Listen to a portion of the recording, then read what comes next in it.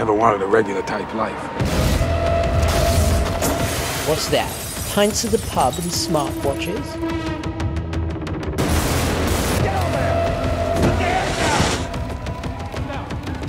It's a lot of money. What are you doing? I'm talking to an empty telephone, darling. I don't understand. Because there's a dead chap on the other end of this line. 210. A chap inside once told me, don't become attached to anything you're not willing to say to a pip to in 30 seconds flat if you feel the heat around the corner.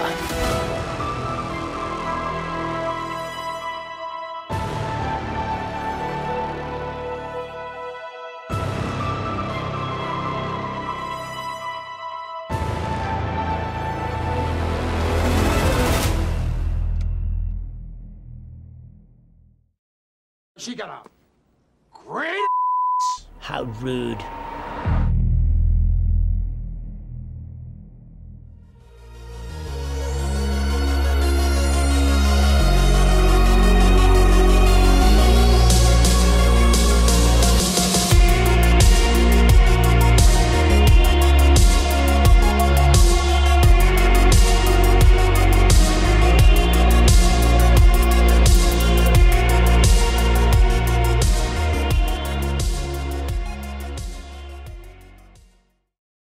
Okay, hi guys, and welcome once again to our monthly video podcast show, and I'm joined by the legendary Marc at Long Island Watch. How are you, sir? I'm doing better now that I am talking to you.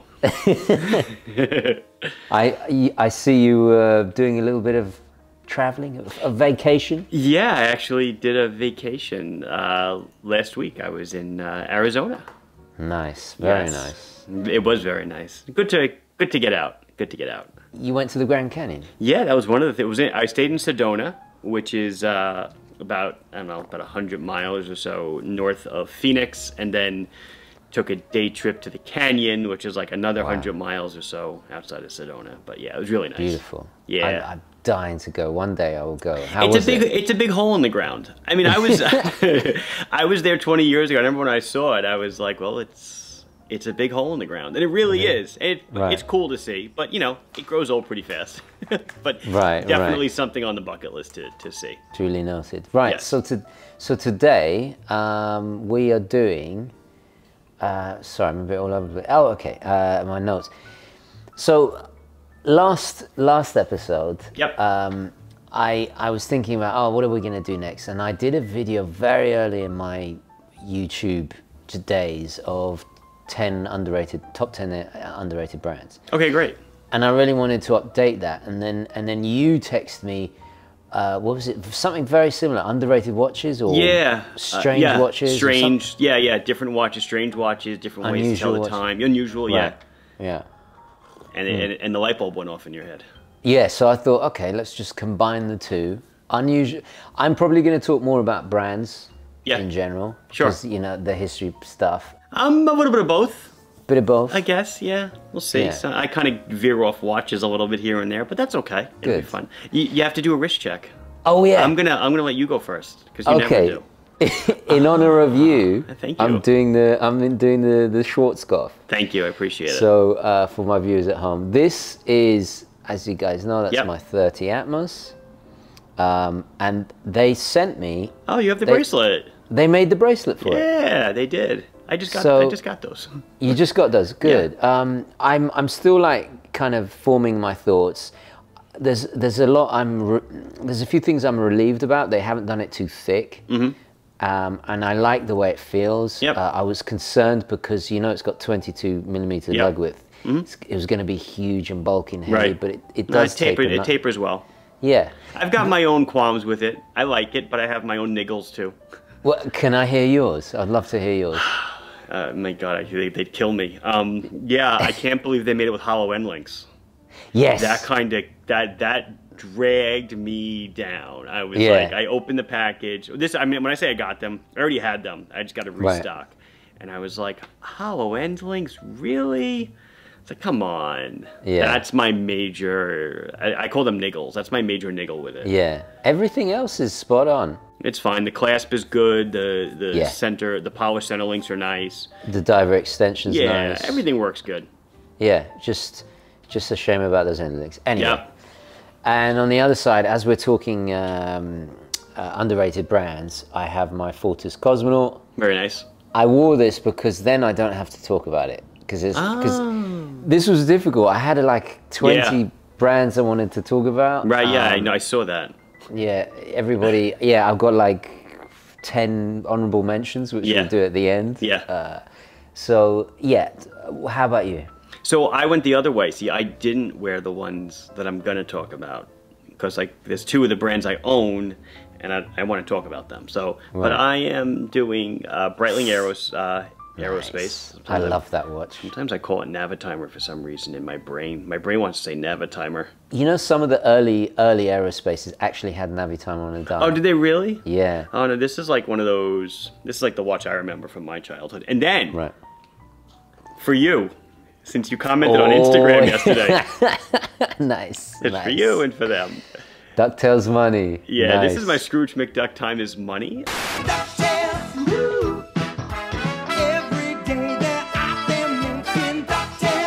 Yeah. It was a limited edition of like 5,000 pieces. I got this, it had to be sometime in the 90s.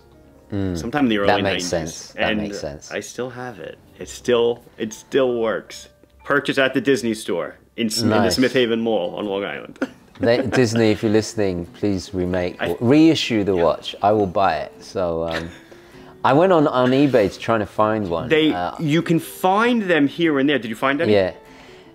Terrible condition. I was just yeah. Even this one, if you look close enough, the dial is actually like starting to pit.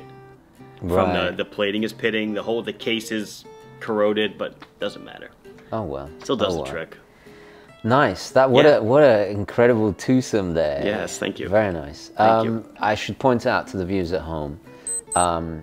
So there's out of the 5 picks, I've cheated a little bit. 2 luxury, 2 affordable, and 1 vintage. So those are the kind of rules. Did you manage to stick to that? Yeah, I think I did. Kind of. Nice. I think I was fairly good in doing that. Good. And nominations for your picks in the comments below. I love hearing that, especially what you guys think is definitely because, criminally underrated. Yeah, because when you posed this idea, I thought of my 5 actually. I was like, oh, it's gonna be difficult, and I thought of my 5 like really fast. Yeah. And I was like, wow, everyone's got their own touch and taste on what's underappreciated or as you undervalued, underappreciated, or whatever. Yeah. It's like, wow, there's got to be so much out there. So I'll kick it off with an affordable, and I own one of these, a Yes watch. Yes watch. Yes, okay. YES, and it is a digital watch, and they came out in the mid to late 90s. And I actually know the guy that designed them, founded the company. He's from, I believe, Norway. Definitely Scandinavia. Bjorn Cartier, I believe his name is. He did a couple of watches here and there. He's like a freelance designer kind of. But he started this brand, Yes Watch, and obviously you'll throw up images. What a Yes Watch is, it is a total. It's a total calendar. What the hell? It does everything. It'll show you. It visually displays on the watch without numbers. Sunrise time, sunset time, moonrise, moonset. Is that a digital display in the middle? Yes, it is. They have a bunch of different ones. They'll do phase of the moon. It'll do 24-hour time. It does. It has an alarm. I know because I own one. It'll do multiple time zones. It's really everything you want at a glance. If you're into that kind of thing, I just like that it displays so much info. And these are the one I own. I don't know, maybe the ones now can kind of download data, I don't know. The one I own is all just pre-programmed. So you just tell it your Latin lounge where you are, and it takes a few minutes and it programs itself. That is crazy. And it's friggin' accurate. When that little 24-hour needle passes sunrise is actually happening. And then when it passes sunset, moonrise, moonset, phases of the moon. Yeah, it's just really cool. For a total calendar kind of thing. And they aren't too pricey. They're not horrible. Right, how much are we talking? Under 1,000. Oh, really? Okay. Yeah, they're just. I remember I paid a couple $100 for mine. It was all steel, but they make titanium ones and this and that. Very, very cool. It's quite adventurous. Yeah, I'd say some people would probably say they're damn ugly. Very possibly, almost like a Sunto kind of look to it, you know. Yeah. But they're not overly tremendous. But they get my vote because they display so much information in such a small package. Yeah. And that's so cool. Would you consider this a micro brand? Yeah, he's definitely a micro brand. Right. I've never seen a micro brand that has combined digi like this. Yeah. It's cool. It's got the 24-hour needle. Just so wicked. Like I said, it just has so much stuff going for it. I cannot imagine the cost of the prototypes and research and development, because this is you'd have to build this from scratch. Well, you know what it is he's, I guess, an industrial designer by education, and he just has a knack for it. And you know, like I said, it's just the ability to put so much information into a display without having the need to switch displays. That's just like the way he displays sunrise, and you know, if you're looking at the picture, it's you know how much black there is. Right. That's all sunset, see, yeah. and then on the outer ring there could be other black, you know, blocks, and that's moonset. And it just, I don't know, it just works so well. 1, 2, 3, 4, 5, 6, 7, 8, 9, 10. He's counting. 17 complications I can count so far. Yeah. Yeah. Probably more if you. Probably more. Yeah, that's nuts. And like you said, like I said, you've never heard of it, and that Yeah. just, you know, kind of further to the point that they are underappreciated. Nice. So Yeah. when did you buy yours? Oh my goodness! So I met him. He told me about the brand. I probably bought it not long after that, maybe 20 years ago.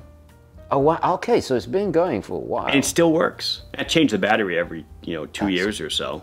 It actually runs on 2 cells. It runs on a 3-volt cell and a 1.5-volt cell. One to take care of the timekeeping functions, and one to take care of all the display functions. Extraordinary. That is absolutely extraordinary. And I'm quite impressed that it's been going so long. Because when I immediately loaded up the page, I thought, oh, this looks like recent. Yeah, no. He's been around for a while. That's crazy. Yeah. Like I said, he started in I think the mid to late 90s is when he started. Right. That is very, very cool indeed. Yeah. I think we should just end the show there. Okay, Done. I'll see you later. See you later.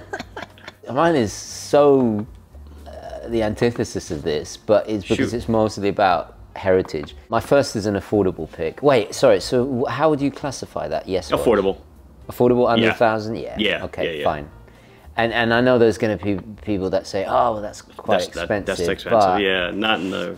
For that kind of tech. Yeah, and not in my world, not in the watch world. Under 1,000 is affordable. Right. Okay. So mine is an affordable pick that you can buy new or vintage, and it's our favorite Bulova.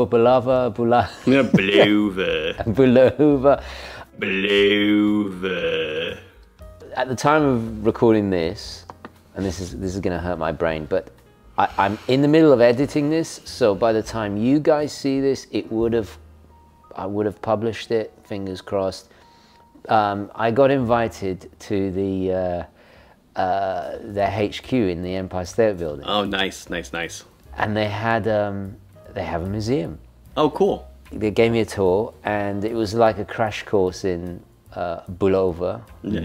Yeah. I think it's the most underrated brand of all time, because I had no idea of so much history. So much, you know, I've just not jotted a few down. That there's the Devil 666 diver, the Lunar pilot, Accutron, of course, which we both know and love. New Accutron, the vintage stuff going from Art Deco to Computron. Oh yeah. The mill ships they just come out with, which are those beautiful kind of very, very early military divers. Then there's their military watches, which goes back to the turn of the century. Right. World War I, World War II, Vietnam. Joseph Bulova, he had like hundreds of patents, not just watches. He was an inventor, and a real pioneer.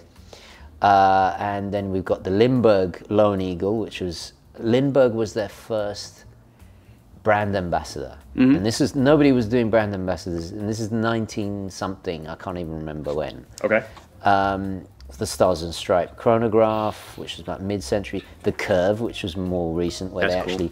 actually bend curve the whole movement. The whole quartz high frequency movement. Incredible stuff. Yeah. And not to mention that the Actron technology being used in over, I think it was like 42 or 46 missions. My video, I'll put a link there by the time it comes out. I go into all of this. Right. And I was just, I'm just flabbergasted. Yeah. Really. I had a Marine Star growing up. Late nice. 80s, early 90s. It was a black chronograph with white dial, gold subdials. Yeah, it was pretty cool. Nice. And then, of course, you've got the Actron. Yeah. There's just so much there. There's so much history and stories and involvement. And I would like to say I think it's the greatest American watch brand that's ever existed.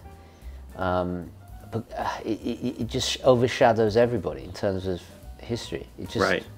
You know. So do you know when they got bought by Citizen? I think it was 2008. Okay, so not too long ago. No, not too long ago. They had a bit of a shaky period. I mean, it's fairly obvious. A lot of those guys did. Yeah, but everyone was grappling with this quartz crisis. Sure. But I think they're going back in the right direction. I think the Mill ship is a prime example of like a watch brand that is like, you know what, let's go back to the heydays. So yeah, I'm looking at Bulova with new eyes now. Cool. Really new eyes. And they're affordable, you know? Yes, for sure they are. Yeah. So that's about it, really. Well, it's a good pick. Thank you. When I saw it on your list, I was like, oh, yeah, that's actually a good point, because they are underappreciated. Yeah, definitely. Yeah. I think a lot of it has got to do with they're in Macy's and malls. Yeah, and they're not really into the automatics so much.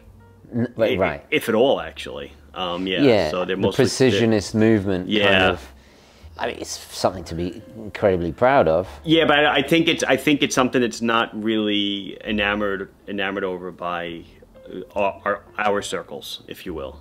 Yeah, if it doesn't, and which would be a great segue then into my next pick. So perfect. Yeah, I'm gonna go into, I guess, more luxury. This would be Citizen Campanola. Nice. Yeah, which nice. It's like this little subset of Citizen that, I don't know, from the looks at the website now, it looks like it might be on its way out. Oh no. I mean, because they don't have that much anymore.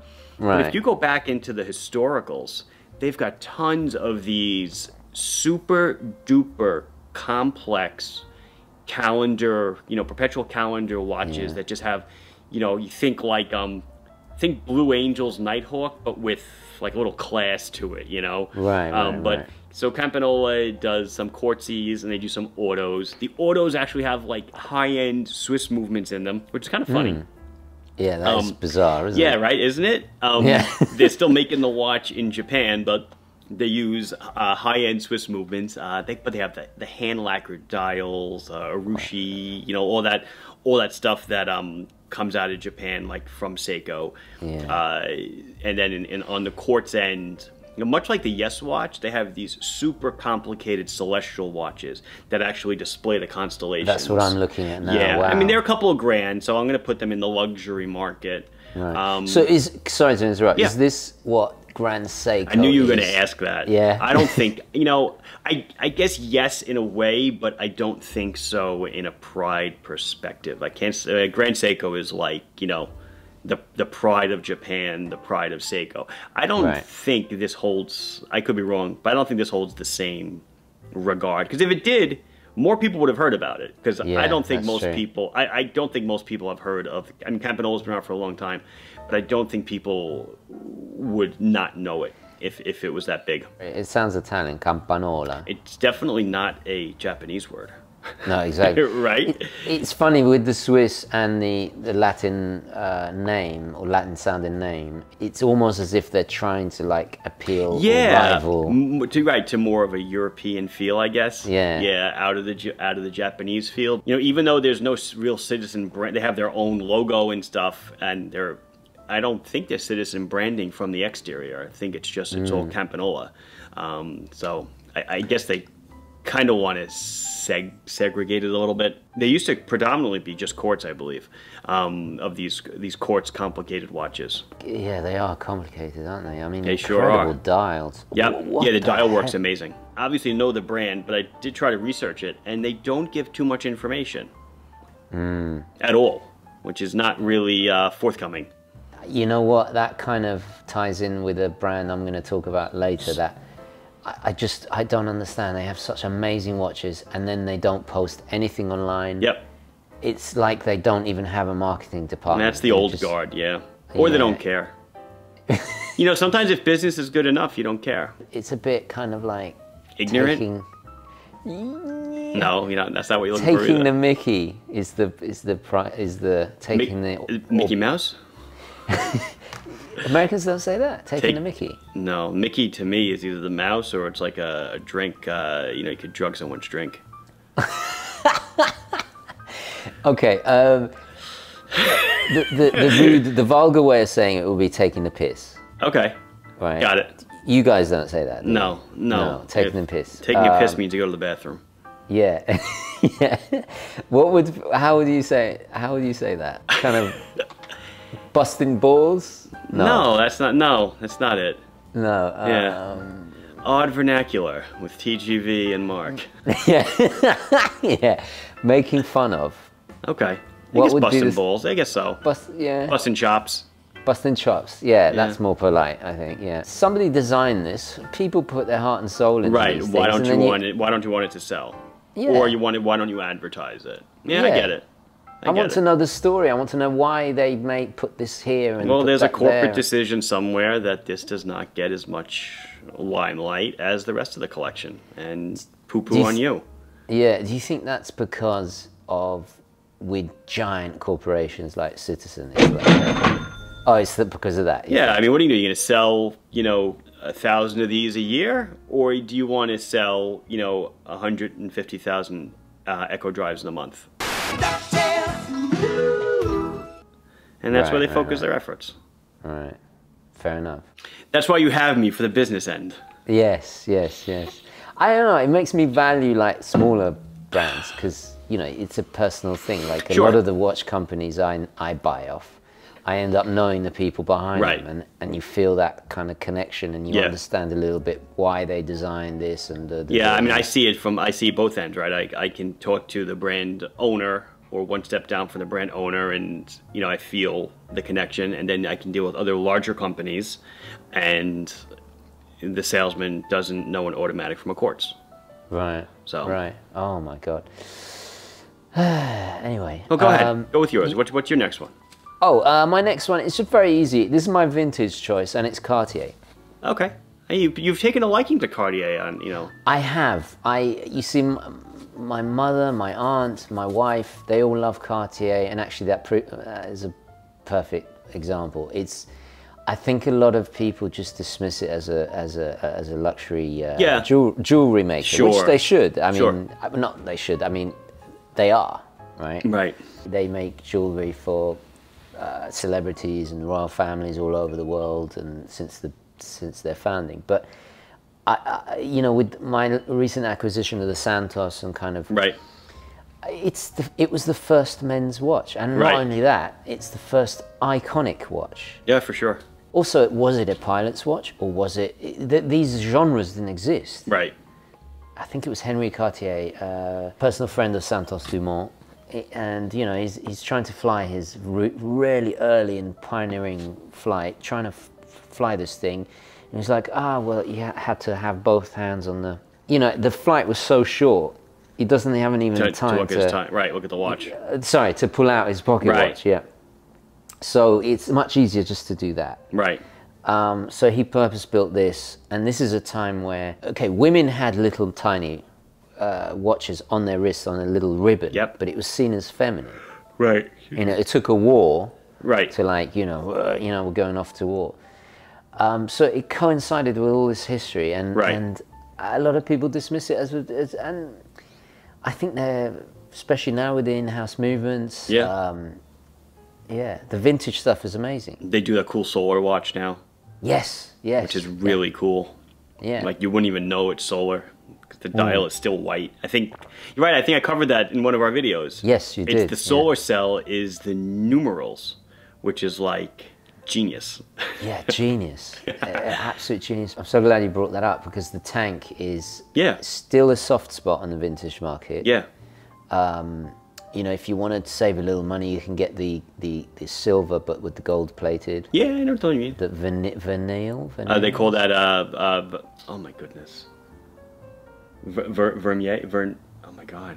Now you're killing me. Vermeer? Bulova. It's an icon that you can own for a couple of grand, and I know that sounds expensive, but with the prices just going crazy everywhere. On everything else, yeah, and it's instantly recognizable. Yeah. Like instant.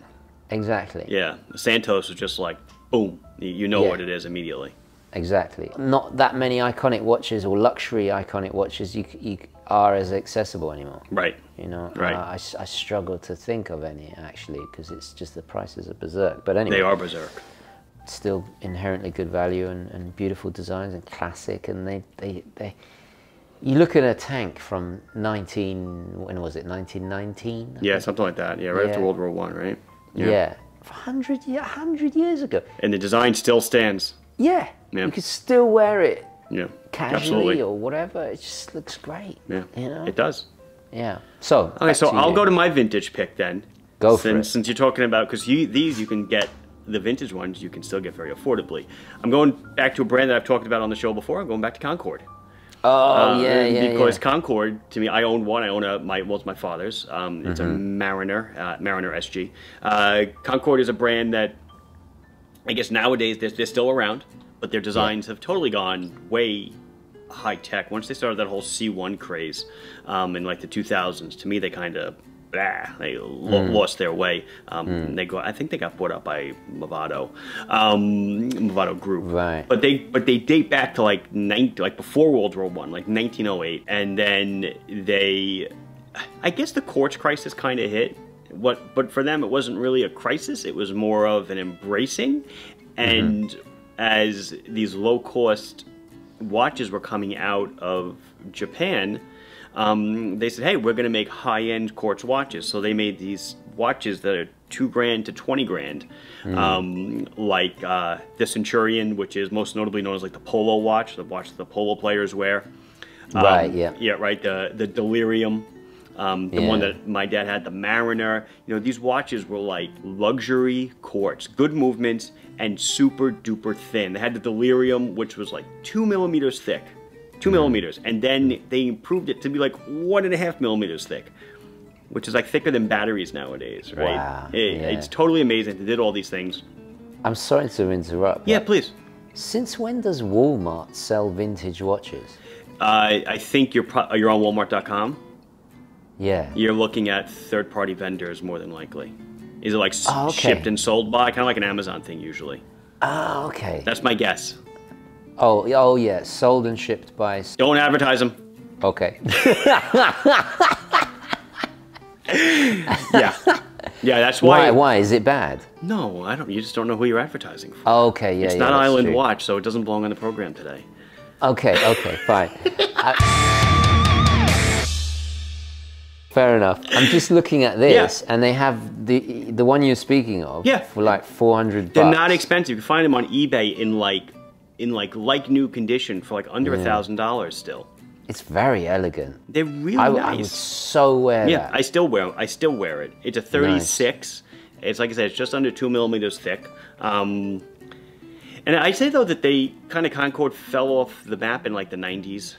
They came out with the Saratoga, which was actually a cool looking watch as well. I'm gonna look that up. Yeah, sure. Look at the Saratoga. Saratoga was nice, and the La Scala. And then they started with this C1 garbage, and well, to me, I just didn't really care for it. Very high tech stuff, big, bulky. I feel like it's totally. Oh my god, that's hideous. What do you look at, the C1? Yeah. It's totally the antithesis of what you just looked at, right? Yeah. What? It's like a vegan chef making a steak. It makes no sense. Yeah. Yeah, they're kind of a bit Hublot-ish mixed with Royal Oak. And I understand that they're loaded with tech. I get it. Yeah. There's a lot of high tech going on, but this isn't the company that, you know, prospered in the 70s, 80s, and early 90s. Oh my God, look at this monstrosity. It's like, what's going on? I'm looking at that. Oh yeah, that's nice. So yeah, amazing that that's the company that came out with those little thin wafer watches. Yeah, and they've gone, oh God. They've gone to plaid. Yeah, what do you think inspired this move?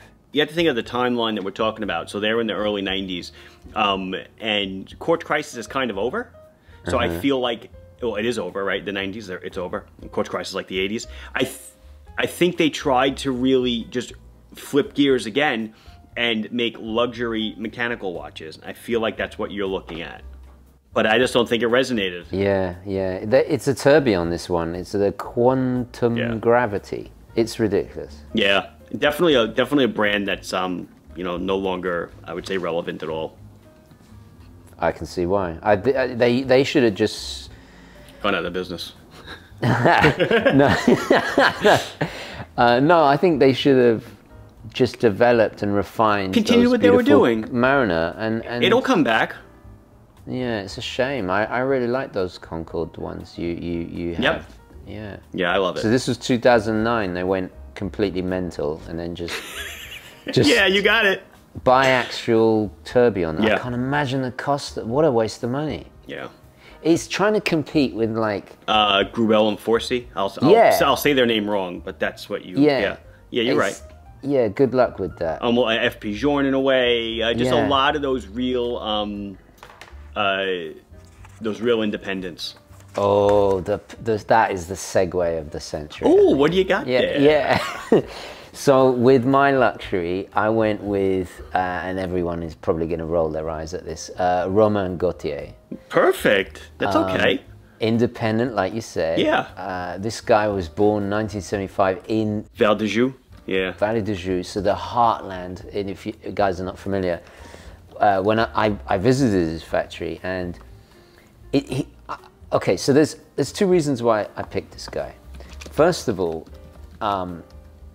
he took me around the factory, right? And with a lot of factory tours, the owner or the designer or whoever very seldom actually makes the watch. Right.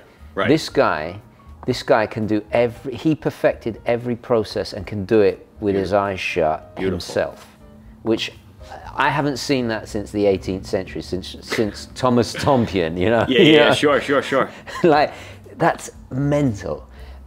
He was literally bluing parts of the watch in an oven in front of me, and I was just like, incredible. Obviously, he employs watchmakers. Sure. Otherwise, it would take 5 years to make one watch. Right. Beautiful.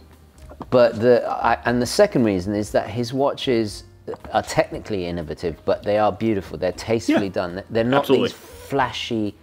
Like my Grail is his Insight Micro-rotor, and the whole thinking of it was it's like a skeletonized watch, but to show off the movement in a very particular way. If you look at it from the behind, you still understand what's going on. It's not flashy. Look at that. The refinement and all the polishing and all the beveling and all the different surfaces and all of this stuff. It's this amalgamation of like classic stuff. Yeah, sure. But new without going crazy like Concord did, you know? Right. Request price. Oh, that's never good. Yeah, there you go. Yeah, I know. If you have to ask, you can't afford. Exactly. That's why it's my Grail, my long-term Grail. That you really need DuckTales money for. The logical one, I think, is I'm pretty sure he won several awards for that. It takes a chain in Fusee. F-U-S-E-E. So let's just spell God knows how you pronounce that. Which is ancient. I mean, if you Google it, you see it back in the day. So it's a way of it's a mechanism to power the movement by slowly unleashing the power from a wound up chain. Yeah. Right. Same way Atmos works.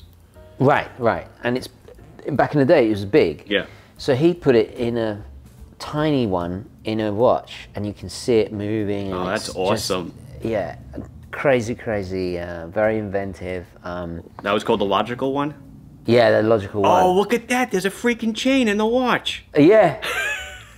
Yeah. I mean, I know Tag once did a chain-driven watch as a like a gimmick. Right. Yeah. Look at that. It's nuts, right? That is not nuts. Nuts is not the word. I watched one of the watchmakers individually polishing every link in that chain. I'm sure. So it's like tiny. Yeah. I was just like, oh my god. And that's awesome. And that's what you pay for. Yeah. Oh, sure. You know, just amazing stuff. Really, really amazing. That's obviously my luxury. That's very nice. Yeah. Well, then I'll follow up with my luxury, if you don't mind. Go for it. So, I apologize. It's not going to be watches. No. But it's going to tell the time. Okay. Okay. They make watches, but I'm not doing it for their watches. I'm doing it for their clocks. Erwin, if you want, it's German. Erwin Sattler. ERWIN SATTLER. Sounds like a law firm. Erwin Sattler and Partners. Yeah. So, I was first introduced to them at Basel in 2018.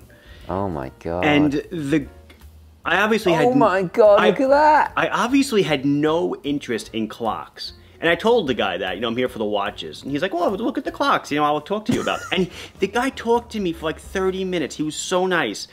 And totally, from an engineering standpoint, you have to understand, this is where you could just geek out over this stuff. So they make these pendulum clocks. They're like grandfather clocks, but they're extremely accurate. We're talking some of them are a few seconds a month. Okay? And it's driven by a weight. Where do we start? I don't even know where to start. So if you want to really get into the engineering of it, right, their entire pendulum mechanism is made out of Invar. And Invar is a very high nickel content metal. We use it in engineering for RF phase shifters and stuff. Right. It's used in watches. It doesn't grow or shrink much with temperature. It has a very low CTE. You got to have a really big house. Well, that's the biggest one they make. That's like the grand. That's like 10 feet tall, dude. That thing's like that thing's like €250,000. But they make smaller ones. The smaller ones are like €40,000, and then they make even smaller ones for like a few €1,000. So they're not bad. I see. But what totally drives me bonkers is that, so they have these Invar pendulums so that they don't really grow or shrink over time. Because, the period of a clock, right, of a pendulum clock is related to the length of the pendulum. Okay. That's all that matters. Not the weight of it, nothing. It's 2 pi square root of length over gravity. And I'm not looking down at notes. I know this. I remember this from school. Right. So only the length of the pendulum matters, and gravity where you're located.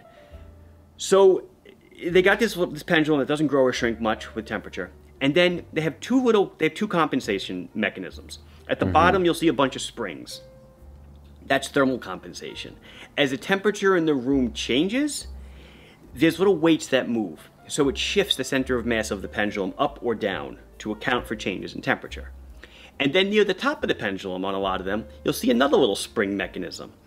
And that is accounting for changes in atmospheric pressure. Because as the atmospheric pressure goes up, that means the air is getting more dense and the pendulum has to swing harder through the air. And it actually adjusts for changes in atmospheric pressure. There's little weights that shifts the center of mass of the pendulum up near the top of the pendulum to account for atmospheric temperature. Another little spring, and then there's and that is accounted. Now, when you get it, they give you a manual and they explain to you that we've adjusted it for our factory in Germany. But you're going to have to adjust it because where you are on Earth is a different elevation, and the gravitational constant is going to be slightly different where you are due to your altitude. So they give you these little weights, these little gram weights, and these little screw things that you use to really dial in the precision of the clock. I mean, these guys have taken accuracy to total mentalness. It's insane. You could geek out over it, and I obviously do. I want one of their clocks so bad. Have you seen their factory? No, I've seen their clocks. But have you seen what it looks like? Oh, yeah. I've watched the YouTube videos and stuff. Yeah, for sure. Wow. It's beautiful. It's tremendous. Wow, that's something else, isn't it? Yeah, I can't believe that. I mean, this is not a bad thing, but the fact that there's enough of demand for this, for them to even exist. I would say so. I don't know how many they sell, but I will tell you their booth in Basel for the years I saw them was tremendous. Really a large booth. And a large multitude of clocks. I'm gonna go out on a limb and say they're not very popular here in the States. I've never heard that's of my them. guess. I want one, but I think most of their clientele is either in Europe or over in Asia, maybe where there's a little more free money floating around. It's a gravitational pendulum clock that's accurate to, you know, more than spring drive. Utterly insane. Yeah. Very, very cool. Thank you. Thank you for putting me onto They this. also make watches, but they're just, they do, but they're just nice watches. They started a watch line, so that's how I keep it into watches. They're very nice. They have a regulator. Yeah, they do. Gorgeous. Yeah, they're very nice. But this is where the tech is at. Yeah. Sure. It's kind of Breguet-ish. Yes. Very nice. Okay. Well, that's definitely... that's my luxury pick. Very nice. That's real luxury. That is something that, you know, I'd buy the giant one, right? If I had DuckTales money, and I'd build the house around it, so you could, you know. Yeah, for sure. That would be amazing. Anyways, yeah. Must be nice. Yeah. What do you got? I'm just drooling at all their clocks now. They got. Yeah, they have like celestial clocks too. They have a lot of different complications. Moon stuff and all the other garbage. God. Oh. They got some skeleton clocks that are just gorgeous. Right, I'll come back to that in my own time. Sorry, guys. What is next from me? I'm gonna describe this as entry-level luxury. Hanhart. Okay. You know, I think they're criminally underrated. Funnily enough, you were talking about a German brand. Yeah. But when it comes to watches, it's always Zinn, Junghans. Yeah. Nomos. Lange. That's the first. No one ever says Hanhart. Right. And I don't understand why. I've reviewed one, and then of course we collaborated, and there was about a year gap after the review, and actually I think that's how they came across me. And then they found out that one of my grails was the old 417 ES that I had the honor and pleasure of helping. It's not really a redesign, but it was more consultation, because it's not like I did with Laurier, where it's like we start from scratch. Right. With a heritage piece like that, you can't change things. It's like owning a condo. Yeah. Yeah. You know, it was even too much when I suggested, oh, can I have this bit red, or this? Right. Oh no, we can't do it. Right. You know, it's a totally different style of design. Anyway, I'm not talking about that. They have an amazing history. They were founded in 1882. So they were originally Swiss, and then they're kind of Swiss-German. They moved back to Germany. Now they're in Guttenbach in the Black Forest, just over the border there, close to Switzerland. They were the first to produce the single-pusher chronograph with the caliber 40 in 1938.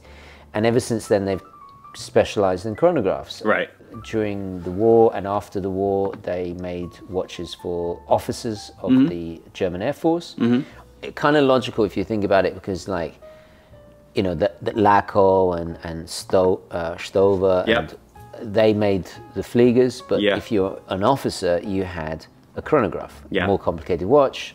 You know, you're a higher rank, so you had a more expensive watch, so you could have that complication. Since then, they've become famous in Germany for all the sporting stopwatches and timing their sporting events all over Germany. So, and I think, I don't know how true this is, but if there are any German viewers, apparently if you went to school in Germany, and most likely the timing equipment was Hanhart. Hanhart, okay.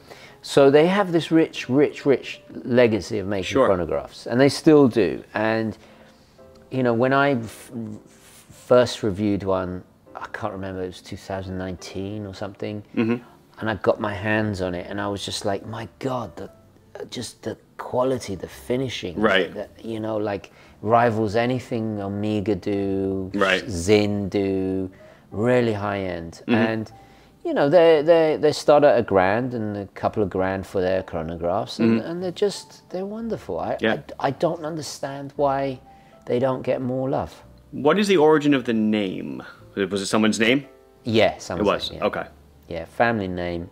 The brand is very strong in terms of their identity. So they had this red pusher. Yeah, the red pusher. Yeah. The iconic red pusher, and the red and black is very like, they have this 1930s style that is very consistent and has always been, you know, if you compare it to Zinn, Zinn is half its age, and Zinn has their Navi timer and they have their divers and it's But if you took the label, the name branding off, you look at Hanhart and you know it's a Hanhart. Right, I guess there's a lot of... Do you know what I mean? Yeah, coin edging, I guess I'll say. Large onion crowns. Yeah, you don't even need the red pusher. You kind of know that it's that look. Exactly. It's almost like Tutima in a way, I would say. Yes. Well, that's another. Yeah, when you said Hanhart, I was like, oh yeah, Tutima also kind of the same. You know, they don't. Yeah. They get, that should be one of your honorable mentions. Yeah, it was. Yeah, it was indeed. That's funny. Yeah. No, I get what you mean. There's not much more to say. I just love them, and you know, collaborating with them. The fact that they're open-minded enough. Yeah, sure. To work with me, I was just like incredible. Yeah. Well, I think you don't give yourself enough credit, more than likely. I guess not. Yeah. Well, there you go. Well, thank you very much. You're welcome. I'll take that as a compliment. Yeah, it is a compliment. It was a compliment. Thank you. No, I love them. They're great. They're great people. They have a museum as well, and I will one day. I'm going to get on a plane and I'm going to go, and hopefully I'll share it with you guys because they need more recognition. A little publicity, sure. Yeah. Back to you. Well, I'm on my last one now. Right. So I'm going affordable, and I'm going to. It's a British company. And I'm gonna be and I'm gonna be surprised if you know it. Okay. Maybe, because I don't think it flies in your radar. It is Mr. Jones. Mr. Jones. I don't know this. Not the Counting Crows song. That's Mrs. Jones. So, Mr. Jones watches. Like I said, it's a British company. I think they're in London. I'm just gonna they're in the affordable category, and I'm just gonna classify them as unusual watches. Okay. They come in automatic and they come in quartz. Their real, I guess, draw, or the reason why I think that they deserve more recognition is just the designer, Crispin Jones, I guess the guy the company is named after. Their dials and the way they portray the time is totally unique. If you're looking at the pictures, like I said, I'm sure you'll throw some up. You've probably seen the pictures of these before. I've seen these. I didn't know what it was called. Yeah, they have like the perfectly useless afternoon, which is the overhead of a pool shot, and the leg is moving, and the light preserver, I think, is circling. This is really fun. I like this. Fun is the best way to do it. They had the Ricochet, which was based off of pinball. Oh no, was Ricochet pinball? Or was Number Cruncher pinball? No, Number Cruncher was the thing eating them. Yeah, Ricochet was like based off of old pinball machines. They have planets telling the time on some of them. Just really cool, really fun, affordable. A couple $100 for quartz, a little bit more for the autos.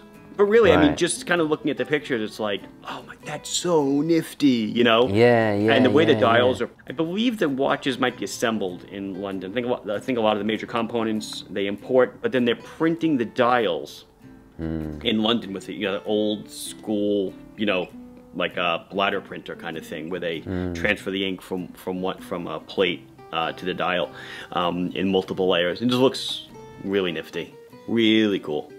I love the fact that they're so playful and yes, it's this is what sometimes watches can be so like serious. Yeah. This is totally unserious. Not only the dial printing and the colors used and everything else, also the way the time is portrayed is just just different, just really cool. It's different, right? Yeah.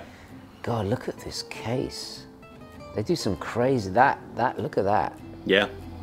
There's that space between the lugs and that's it's very cool, right? very cool. Yeah. And sorry, so how much would couple $100 for the quartz and a little bit more for the autos? Oh, nice. Yeah, no, it's affordable, and they're not they're not boasting ETA movements or anything like that, or it's just you're not buying them for the movement. You're buying them for the look. And I like the fact that this is a bit more accessible, and it's very 80s swatchy, if you will. Yes, right? yes. Now you mention it. Like, but without the cheap plastic, you know. Right, right. That's great. The world needs more of this, I think. Yeah, for sure. I love it. What a fantastic choice. Thank you. Fantastic choice. I think that's all of them. No, you have to give your last one. Oh, yeah. Oh, my Sorry, goodness. I got my... I was like, really? Earlier you mentioned, we were talking about Campanola. Yeah. And you said how, you know, we were saying how they don't have anything really online. You don't really know anything about right. Casio Edifice. Yeah, similar. Because it's exactly the same thing. They do some really cool stuff. Yeah. I've owned 2 before I had a channel, so I know what I'm talking about. And I had the EQS500BD1A1 blah blah blah, which is about $200, and it had everything. It had world time. It was incredibly complicated with calendars and this and stopwatch and all this stuff. But what really impressed me was the quality. The low prices, about $200. You could still buy them. Right. This incredible layering on the dial that made it like... Yeah, multi-dimensional. Yeah, quite like avant-garde, but yet functionally it had a purpose, and very, very cool watch, and wasn't that expensive. At some point, Casio decided to create Edifice as a offshoot brand of a slightly higher level kind of premium, like an Oceanus kind of thing. Exactly, like In fact, I nearly said them as well. Yeah, because that's who I think about. Yeah. Right. When this happened, I can't find out. So the earliest ones were in the 2000s. Right. You know, but they were all very, very complicated complication watches, analog. Sometimes they did ani-digi, and it was to you know, I've got a list of things, multiple alarms, Bluetooth connectivity, wave sector technology, which is remote calibration via automatic radio signals, all this kind of like higher end stuff, but never too expensive. Right. But in the world of Casio, that is the higher end. Right, because for them it is, sure. Yeah. But for the consumer, you get a feature-rich, function-rich watch for, you know, not that much money that can do absolutely everything in an analog way. Because as we all know, Casio is the master of the digital watch. Sure. So that was the point of it. They sponsored various racing teams, really, really adventurous designs, and like I said, their dial work. But Casio, if you're listening, not that you would. Not that they are. No. You know, redesign the website. I want to know the story behind the watches. I want to know why, how, when, you know? Right. The fundamentals of like a brand. Like. Right. So do they have their own website, or is it Casio Edifice, or is it? Yeah, they have their own website. But you know what it is? I think with G-Shock and the Casio watch world being so huge. Yeah, G-Shock it's either G-Shock or nothing. Yeah. G-Shock is the only watch brand I know that comes out with a new watch like every week. Yeah. Yeah. They do. I'm not No, joking. They do. It's like every week. You know, Edifice have kind of fallen off a little bit. I haven't seen any. The new ones haven't really done any. It's almost as if they've kind of had their budget slashed or something. Yeah, I think kind of like what we were talking about before with, you know, corporate decisions and money. And, you know, would you rather sell 500,000 G-Shocks this month, or do you want to sell, you know, 10,000 Oceanus or Edifice? I think it's a mistake. I think Casio could do something with Edifice and combat the smartwatch by having smart analog watches, which I think is kind of where they were going. It's a shame. You know, they were onto a good thing, I think. But their loss is our gain, so you can buy one at a great price. Yeah, affordably. Does absolutely everything. Right. Very durable, very accurate. The quality as well, like it's difficult to do dial work like that. Affordably, Affordably, yeah. Exactly, yeah, exactly. I agree. Oh, and guys, if anybody knows about Edifice or Campanola, please share in the comments, that would be great. Do you have any honorable mentions? I have two.